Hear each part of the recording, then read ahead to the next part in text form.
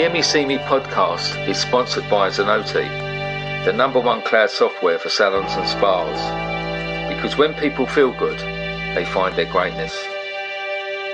I am Stuart Roberts, and I'm really excited to introduce my new podcast, Hear Me See Me. It's just over 5 years ago. I did something that changed my life.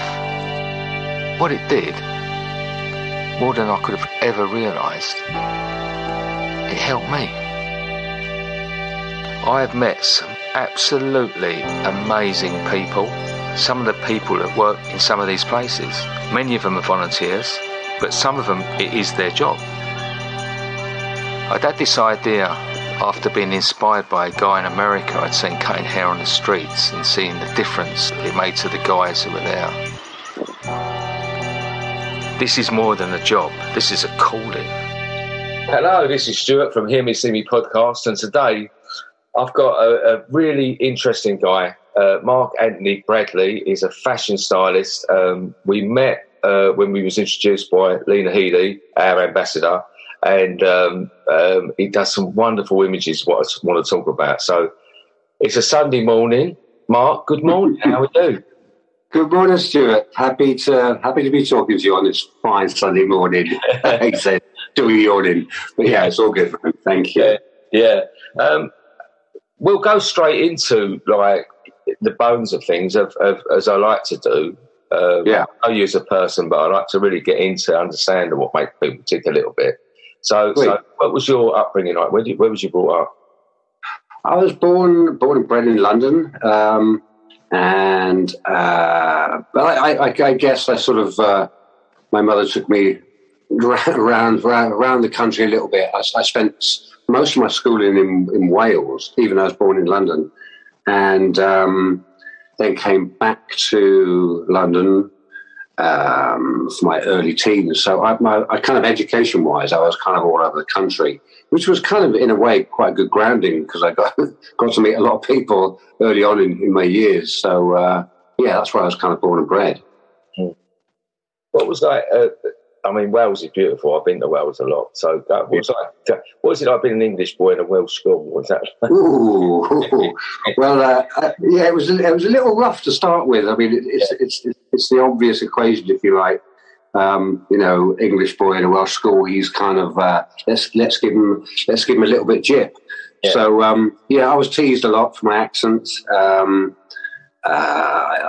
think even for my haircut when I was about.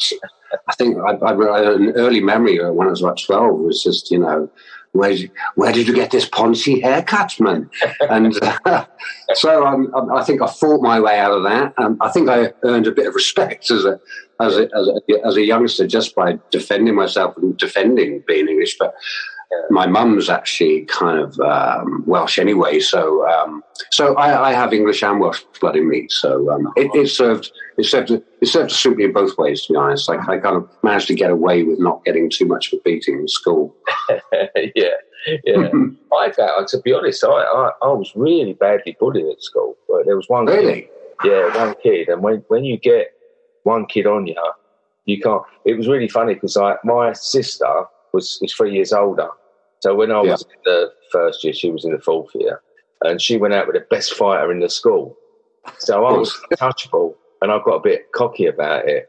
And then sort of day one of the first of the third year or something, when I realised that my sister had left school and her boyfriend as well, I started learning to run. I don't recognise a lot of people. So you were a sprinter, no doubt. Yeah, it's surprising. That stuff really gets you, at that age. And it does. I mean, it definitely had an effect on me for a while. But I mean, luckily, what got me through it the most, I think, was actually being good at football. Right. So I think the hardest kid in the school, basically, who was a year above me, kind of befriended me because I was good at football. And he used to have somebody carrying me around. I used to have to they'd have a guy called, I think his name was Mullins, who would just be his kind of, I guess, almost like his slave. It was ridiculous. Yeah. And he used to kneel down and pick me up and carry me from lesson to lesson just because I was friends with the hardest kid in the school. who just bred fear into the rest of the pupils. So I would say I was lucky, but I mean, I guess the guy who carried me was the most unlucky. But and I was too scared to say, not get on his shoulders to be carried from lesson to lesson. So, but yeah, literally being good at football kind of got me through it. Yeah. So you still got a love. I do. I am a bit of a soccer head. I mean, back in the day, my mum, she used to go out with one of the Leeds players in the late 70s. Oh. So for me, I got to go as a kid to all the Elland Road. So it's kind of in my blood, I guess, because of my mum's relationship with one of the players back in the day. Yeah. So it's always stuck with me. And yeah, I don't watch it as much as I used to, but I still have a soft spot for it, and especially Leeds. So yeah. My where I come from was everyone's West Ham. Right. And I'm not a real. I like the fighting sports. So great football fan, but yeah, I do love watching West Ham with my boy. Like that. Right. Yeah, for sure. And he loves it all. And it's funny. I've got a lot of friends at the old West Ham area. So you've got the old nutty hooligan people, that. Yeah, I'm sure. Know. And I was saying to him once, I said, who was the worst team to go against? Who was the worst people to fight? And he went, Leeds Police. It's true. I suppose there's a lot of practice with the miners, haven't they? The horrible. No, they always did have a horrible reputation. A lot of these guys thought they was hard until they got to Leeds and met the police. And I think they realised that's the Leeds fans for you. Yeah. So so from school, where did you get into like this sort of the world of fashion and style? And yeah, well, again, my mum always had an influence on me. She sadly passed away time ago, but she always had a really good influence on me. I guess she was involved she did a little bit of modelling back in the day when she was a youngster. She loved art, she loved fashion, so it was a natural progression for me to kind of go that way. And I always wanted to start off as a mark of respect to my mum, because that's how it was. Yeah. So I actually enrolled into Gwent College of Fashion, and then another course doing fashion promotion, illustration fashion. So it was like photography, styling. Yeah. Not that styling was an actual given course as such, but it was just an angle into it. Because it was only, I guess, styling hadn't really evolved that much, or it hadn't really been a thing for that long.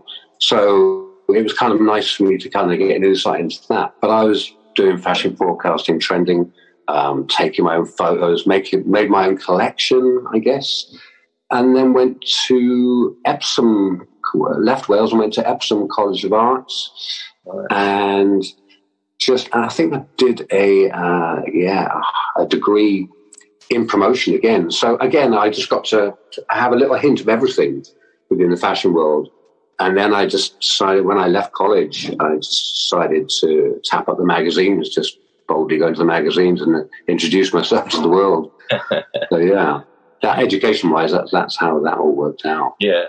Isn't it great to have that when you're young, to just have that, I'm just going to go in and let them know who I am? Well, that's what I did. As I say, my first introduction to magazines, I mean, I was kind of, I guess in college, as a lot of fashion students will probably admit to, is that they were obsessed with ID, especially back in that day. ID was like the Bible, the style Bible, and I was just determined to be a part of that. So I kind of just boldly rolled in, demanded to see the owner, Terry Jones, and Edward Enfield, who's the fashion director, obviously now at Vogue.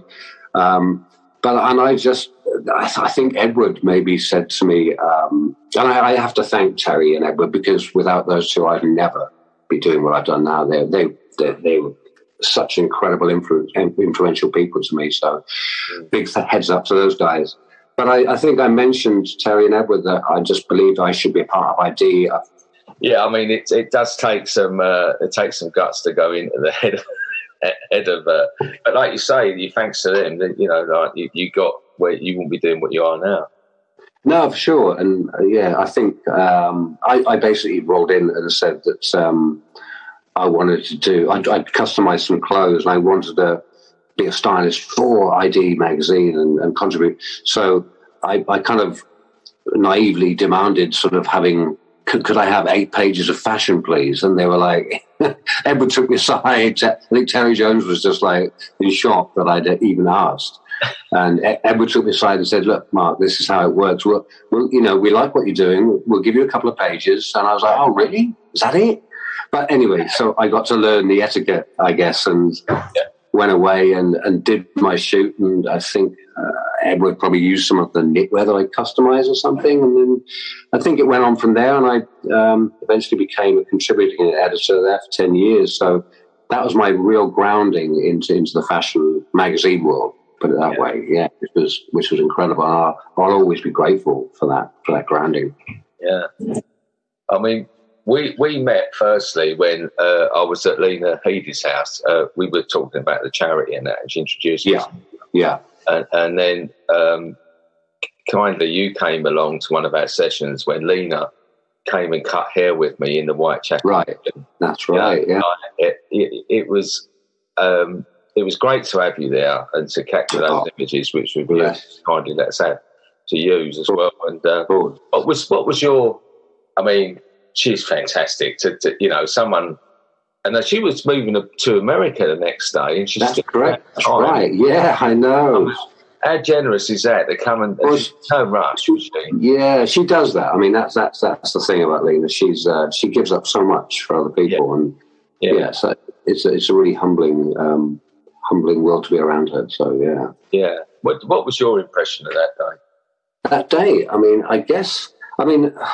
first of all, I was just really honoured that you guys, between you and Lena, had asked me to do it, and I guess I hadn't really grasped, you know, the importance of what was going on until I actually got there. I remember seeing. I mean, it was a really humbling experience, put it that way. Seeing these guys that looking a little despondent, I guess, lining up to have their haircuts. You know, you can see there's a general mood of almost sadness.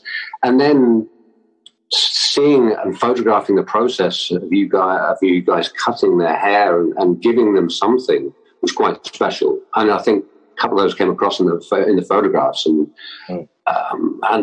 if we were to do it again, I would love to kind of get that balance of seeing the joy that came after. You know, they kind of walk in despondently, but walk out with some sort of self-respect, I think, and just feeling good about themselves. They've been groomed, and it's just a little something to give them that little bit of self-belief that they can, you know, that they take away, which I thought was amazing. Yeah, I mean, I got to admit, I had a couple of watery eyes at some point, so it was kind of quite a really humbling experience. It really, really was. I think it's one of those things that when people see even if there's sort of beautiful images like yours, unless you're in there, you don't really pick up on the emotional content of it all. It's true. Yeah, it's something quite special. Yeah, no. That old Sue Miller, who runs the mission, like, brilliant, bless her. Told you what to do, didn't she? She camera away from me. She's like, no, she's got great shots of her. Did she ever let you use them? Because I gave you her email. Did she ever let you do it? Oh no, I did send them quite. I mean, as a photographer, probably would, whatever happens. But it's kind of. I think I sent her some pictures and I said, would you mind if I actually publish them in any way or just put them on social media? Yeah. And a simple response was absolutely not. I looked horrendous. So I guess, I mean, you know, I totally understand. It's kind of, you know, the thing is, if people take photographs of me, I do exactly the same. So I'm just hate photographs of myself. If somebody said, "Can I publish these?" I'd be like, "You're joking. You're kidding me. I can't." You know? I mean, so I get it. Do you know what I mean? Everybody wants to be seen in a certain light, and when you're documenting on reportage, you know, doing reportage pictures, then it's not always your best side, if you know what I mean. But it's you're, you know, conveying a moment in time. But I thought she looked great, but she firmly put me back in my seat. So I'm not going to argue with Sue. No one does. I've seen her take. There's been some couple of big guys go at it in there, and she just between them. Wow. I'm not having that here, and they go, "Oh, sorry, Sue." Yeah, I can believe it, mate. I can believe it. Totally. That's hilarious. A UFC referee, I think. Dana White needs to sign and write up. Yeah. Later on. I mean, I started following your Instagram and stuff. Yeah. And, what really took me, I mean, I said to you before we started, I'm about as stylish as a breeze block. So a lot of the stuff is not, I've always got haircuts for homeless T-shirts on, so I've lost any identity of the style and that. But the images you've got that you capture with your artistic eye of like empty skateboard rinks and people, and I'm fascinated by people, and you capture these essences of people. You must really enjoy doing that. Oh, I mean, it's always been a bit of a passion for me. I mean, I think from the early days, even things like gang culture, subcultures. I was looking at pictures by people like Derek Ridgers, photographers like Derek Ridgers and Gavin Watson. That was the early sort of like early skinheads, suede heads, and the mods, whatnot. I've always been obsessed with these kind of trends, I guess. And the same with, American culture, like the early suits, the African Americans, Mexicans sort of rebelling against the troops, sort of in the mid-40s. It was wearing their suits. I've always been fascinated by gang culture, and a lot of those pictures tend not to be, they tend to be catalogued via a very simple backdrop. It's more about the subject than it is about anything else. Yeah. And there's a gritty, harsh, realistic look to these photographs, and something that's always over time, without even really realizing it, that's become something that I embodied. And so when I started, and then plus working with so many photographers over the last 20, 25 years, I guess it's had an effect on me, and I probably unknowingly kind of grasped a bit of a style that does capture moments in time, I think, as best I can anyway.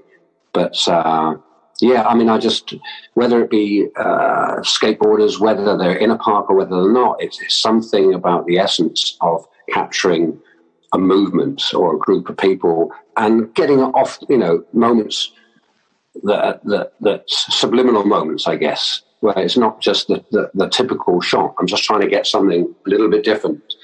I mean, whenever I can, prior to COVID, I used to go to LA and shoot a lot of kids.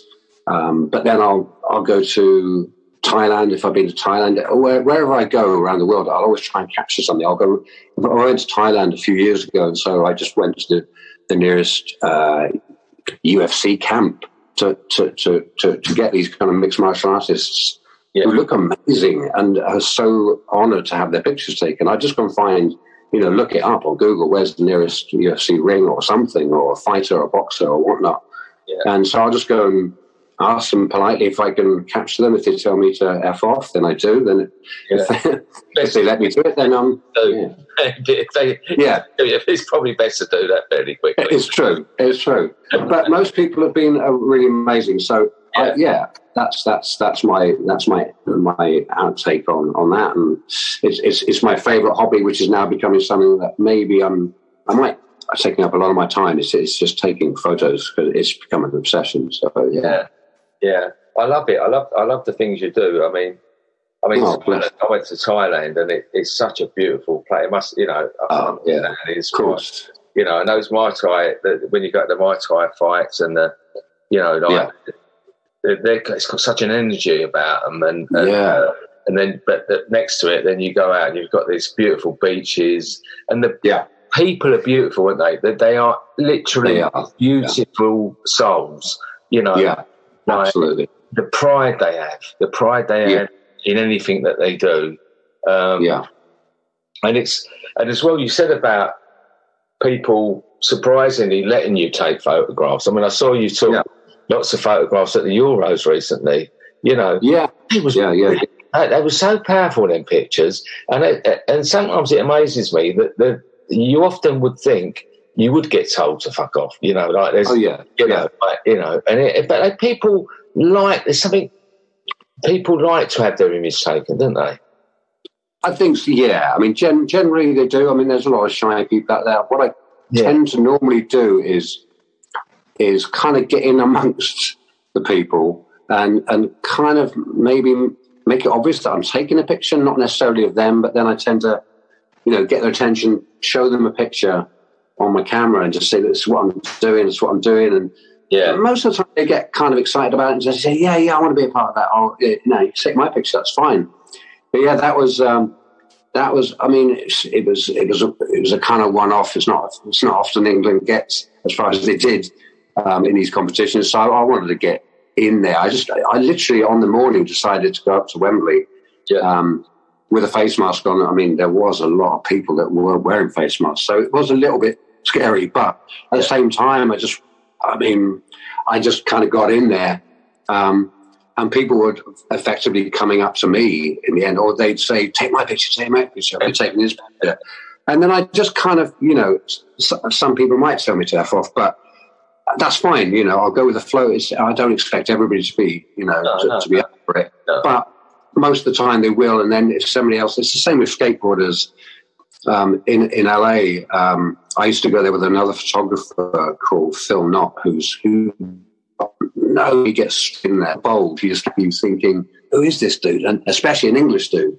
Right? And then you show them a few pictures and then you say, and then they kind of maybe like that. And they're like, oh, cool. And then they start doing things for you and you get moments. So I love that interaction and finding a common denominator. They're kind of, they're like, oh, this crazy English dude that just came up and we love his YMC trousers or something. He's a cool dude. But it's lovely, and it counteracts the kind of what would you call it, the generation gap, if you like, as well. Because I'm a lot older than some of these kids, so it's kind of it breaks down those barriers, and it's just a really a humbling experience. And to walk away with pictures and then stay in touch with these kids, send them pictures, and they're like, yeah, dude, this is amazing. So I get a massive kick out of it. It's not just a photograph; it's then hopefully carrying on beyond that. So yeah, that's what I really enjoy. That's not that's good that you have that continual contact, rather than just it's almost like you're not doing one night stands; you're forming relationships. That's exactly what it is. It really is. Yeah, I mean, I have a couple of these skater kids who just kind of, they're probably partying at 4 o'clock in the morning and they're sending me pictures just because they just want to, because it's something that maybe made them think of the time that we shared when we're taking pictures. But it's the same as, with a couple of the UFC guys in New York. There's one in particular, I won't mention, but he's kind of, we did some pictures, and he's really sweet. He's a warrior in the ring, but he's kind of, and he asks me for my opinions on things every now and then. He sends me messages, and it's just, and I'm like, wow, you're asking me, and it's really lovely, So I like to. I am a people's person. I do love interacting with people, and I used to be kind of quite nervous, but around people, but I think since taking up photography and learning from my friend Phil Knott, the photographer, to just, we only live once, just, interact with people as best you can. And I find it so humbling. And so I'm totally up for that. Yeah, but the biggest gift I ever had was the first day I went to a homeless section and cut someone's hair. And it's cliche, but it changed my life, because in the end, my whole direction of my life is different now. And it's because I've got a different view. I've learned so much more about people. And it's funny, I came from a place where I thought at that point already thought I knew a lot. Yeah. I knew very little compared to, the what makes people tick. Sure. And I've learned a lot about myself over that time as well. It's so true. I mean, I'm not just saying this, but I have a huge amount of respect for what you do too. And I know another guy in LA, Sasha Brewer. Oh, I know Sasha. No, Sasha, right? Yeah. So I worked with him a couple of times, and obviously his girlfriend or his partner, Kate. Yes. For years. I spend a bit of time with them whenever I go to LA, and it's the same as Sasha. I mean, I just you people like yourselves, you just have to give up. It's all about giving back. It's kind of, and I'm learning that still now. It's about whatever we do in life. Sometimes it shouldn't just have to be about me feeling good about doing something like that, but it generally does feel good to give a little bit something back sometimes.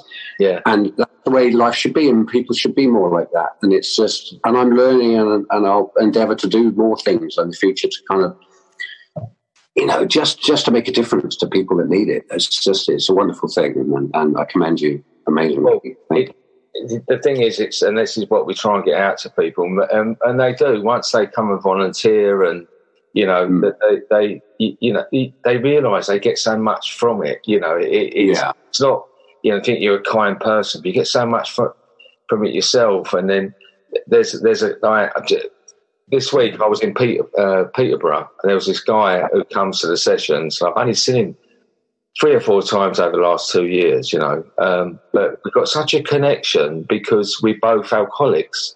So what we do, I cut his hair, and then we'll go off to a room and we'll have a little private chat for sort of half an hour.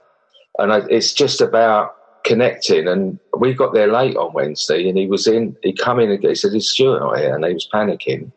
And then when we pulled up, he got, and then I was in the van, and then my sister was with me, and she come running across the road. She went, "Is Stuart there?" And it's, and then he was so pleased to see me, and he's going through so much at the moment, and now, unfortunately, he's now on some crack. But we went in that room, and I came out feeling grateful.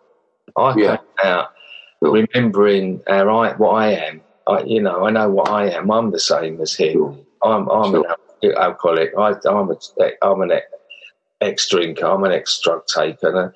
And then what that does, by me giving them that help for that half hour, puts me back in mind that, hang on a minute, I've had a bit pretty shit this year, and it's like, hang on a minute, you remember what you are. Don't be like thinking everything's cool, because it ain't never going to be. No, it totally puts things into perspective, doesn't it? Really, that's what it is. Yeah, I mean, the petty things we complain about sometimes, it pales into insignificance sometimes. Yeah. And you really examine it, it's just like, hold on a minute, just be grateful for what we've got, really. And it's just, I've definitely reevaluated life over the last, God knows how long, many years, So I've got to agree with you there. Oh, mate. How did it affect you then? Because obviously we've just been through the biggest pandemic. Like, what happened to you? How did it affect you? Well, when it first kicked off, because a lot of my work, it's affected me massively, I must say, in terms from the styling point of view. I'm ticking over, but it's not like how it used to be, that's for sure. When it first kicked off, I was actually, I just agreed to go to New York. We used to have an apartment there, me and my partner, and we were basically en route there. I was en route there, sorry, and I had 3 jobs lined up consecutively over 10 days.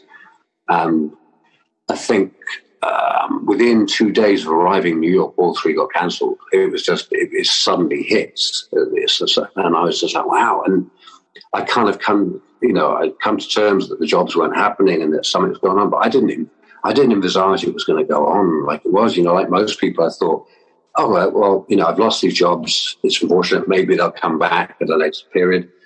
But then it was, I ended up getting stuck there for 3 weeks. I couldn't get back home because I had to, basically I wanted to come home, but you couldn't go to the airport. You couldn't ring the airlines. It was complete chaos, really, in a way.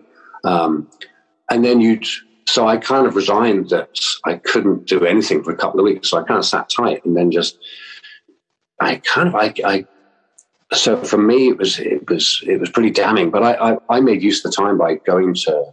At that time, you could still go on the metros.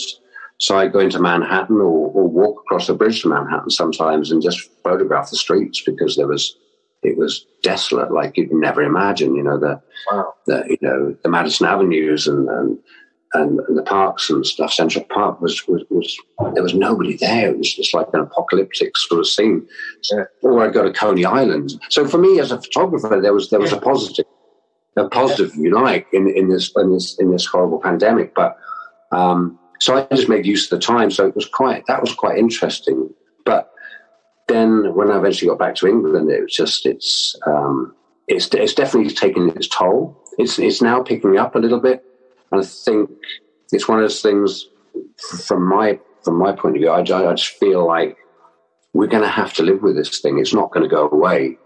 So we need to take whatever precautions we can, but carry on because, otherwise we go into lockdown again and it's going to ruin so many people. I mean, so many people have been ruined already. Yeah. So many businesses, young businesses, aspiring kids doing new things. Yeah. But I always believe in sort of, I think in a way it almost feels like a pre-punk kind of situation where people are getting creative again. And I love that. It's just, I love seeing, because that's what I was like. When I said before, when I went into ID, I was just a cheeky little brat who expected the world. But that's because I was really keen and I was just like determined to make my stamp, if you like. Yeah. So I feel like people are doing that now. And so I think, in all this insanity and madness, I think something quite beautiful might come out of the flames, if you know what I mean. I think there'll be a revolution of fashion. Well, I mean, we're already seeing that in sustainability, fashion. People I think there's a huge amount of people now buying secondhand clothes and renovating them and doing something new with them. New designers are using. Again, I think sending out scouts to find old vintage pieces so that they can revamp them and add their own stamp. So I think it's great. It's just rejuvenation of things. Yeah. So yeah, I think that's crucial. I mean, this thing of sustainability. It's everyone's. It's always the same thing. Human beings always get it a bit late, don't they? It's always it's true. Everything up, and then we maybe try and put the fire out. But it's at least try and put the fucking fire out, But again, for me, I feel like we need, because there's so much of this sustainability. I mean, without that, we're getting this kind of this online presence with fashion now. I keep on seeing this digital presence, which kind of to me is a little bit alarming because it's kind of, I think it's. I might be wrong, but I read recently something. I think the likes of Amazon are trying to set up an app to determine whether something is cool or not. I mean, where does that come from? I mean, what's that about? I mean, I may be wrong, but that's what I read recently, that they're trying to bring out an app that determines whether something is cool or not. So we're taking away the whole human element here. So I'm kind of, reluctant to look at it from that point of view. So I think with all this kind of digitalization and I think we're looking at sort of having virtual kind of what do you call them, changing rooms. Oh, right. I mean, what's that all about? I mean, I'm sorry, maybe I'm old fashioned, but I mean, I think I like to relate to the youth and whatnot, but I can't believe people will go that way. I think there needs to be some sort of human interaction, or I mean, of course, the world is going digital. That's what it is. But I think within moderation, anyway. Yeah, it's the same. You've got to have that human touch, that human element. For sure. And there's things that, I mean, Amazon have opened up a hairdressing salon in London. Wow. And that's really ruffled some feathers. Well, I can only imagine. But I like to stand back and watch all that stuff because it's, it's just different. And it's an element you're not going to take away. You can't replicate what you saw, what we do. You can't. Yeah. You do. You know, like that eye you've got. They're not going to be able to do that. You know. Please God, because if they do, we might as well give up. You know. Like, no, exactly. That'll be it. End of. But I mean, yeah. No. Let's pray for that. You know. Yeah. I mean, it's one of those things. Technology. Of course, we have to move along with it. Of course, I get it. But I mean, you know, and I think things like fashion shows. It's kind of. You know, it was always that thing. When I started working with ID back in the day, I'd go to all shows with Terry Jones to Paris, Milan, New York, and we'd sit there. But to be honest, most, you know, and I loved that at that time. I loved that sort of that kind of physical thing where you're seeing something like a designer's creation come to life. It wasn't just selling clothes. It was an experience, and it was fun to watch. But then, I mean, 75-80% of the people are there just to be seen, and it's kind of, it's just, you know, it's a little showing off. It's a little peacock, you know, feathers and whatnot, which I kind of get, but it just got to me in the end, and it's kind of, I don't think, you know, it's not essential anymore. We don't need that, so we can cut down on things like that, you know. So I think we need to kind of, so there is a digital side that will, you know, that will help things, and I understand all that, but I just think we need to kind of still have some human interaction. Otherwise, I don't see future fashion going anywhere good, put it that way. Well, I told you this would be good, because the thing, I love doing this. I'll tell you why I love it, is because even like, say like when we met, when you come to the mission, you do your stuff, you run off, and you maybe have a quick coffee after, and then bang, you don't really take the time to sit and really talk to someone, or we're all so busy, aren't we? And I think I've even got 3 listeners. I love doing this just because I get to talk to people for a decent amount of time. And it's good. Yeah, I totally resonate with you saying. I mean, it's you know, I have, you know, when Lena first asked me to maybe that you'd invited me to come down and take some pictures again, it was just I was desperate to do it, because it's, for me, it's moments in time, which is part of my philosophy of photography.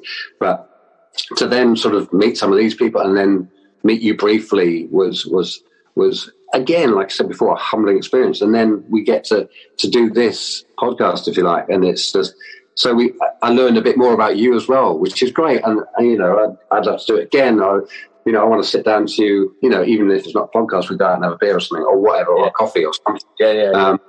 But it's kind of nice, and Lena facilitated that. So bless her cotton socks. So nice to her, man. Seriously. Well, I wish you well, sir, and I will come and have a coffee. We'll do that. Let's chat. I mean, I feel like we've got some history. There's some football. There's some imagery, things to talk about. People, things I can tell you that I ain't going to say on here. So there's I've got a few of those too. Don't worry about that. We'll definitely do that then. Well, thanks very much for your time, and you're welcome. I'll put all the links, and you know, I want everyone to see your lovely work and everything. So bless you, my friend. Very well known, but you know, anyone who has not seen it, I want them to see your lovely photograph. Oh, thank you, Stuart. It's been an absolute pleasure. I was, to be honest, I was sweating a little bit about this. I'm not very good at these things, but you made me feel really relaxed, and I just went on a bit of a rant, which is kind of nice, you know. That's all it's for. Oh, bless you, Stuart. It's been a pleasure, mate. Thank you. Just over 5 years ago, I did something that changed my life.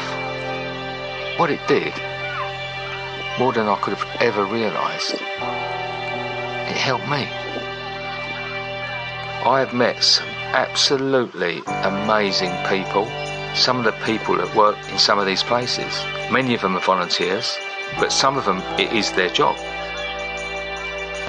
This is more than a job. This is a calling.